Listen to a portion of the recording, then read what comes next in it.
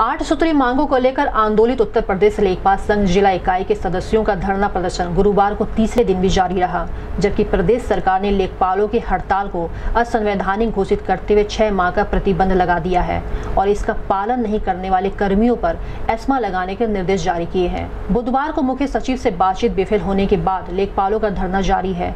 आपको बता दें कि प्रदर्शन कर रहे लेखपाल वेतन उच्चीकरण, वेतन विसंगति, पेंशन विसंगति, भत्तों में वृद्धि, राजस्व परिषद द्वारा प्रस्तावित राजस्व उपनिरीक्षण सेवा नियमावली को कैबिनेट में पारित कराने, लैपटॉप, स्मार्टफोन का वितरण, राजस्व निरीक्षण पदोन्नति में संग्रह अमीन तथा भूमि अमीन का कोटा समाप्त किए जाने तथा आधारभूत सुविधाएं एवं संसाधन उपलब्ध कराने की मांग कर रहे थे।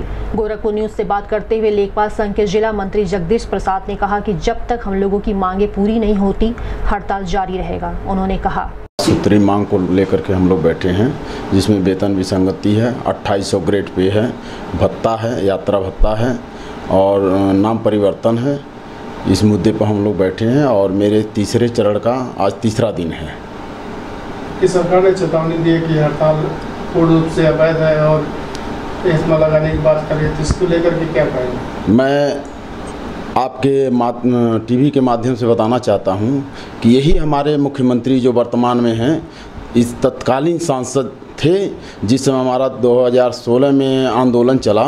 हमारा जिला प्रतिनिधिमंडल उनसे 6 सूत्री मांगों के बाबत जब मांग पत्र दिया, इन्होंने 20 मिनट हमारे जिला कार्यकारिणी से वार्ता किया और वार्ता में इन्होंने कहा कि आपकी जितनी मांगे हैं जायज़ मांगे हैं और इस जायज़ मांग को पूर्ण कराने हेतु मैं मुख्यमंत्री अखिलेश यादव के पास पत्र भेजूंगा और उन्होंने भेजा भी।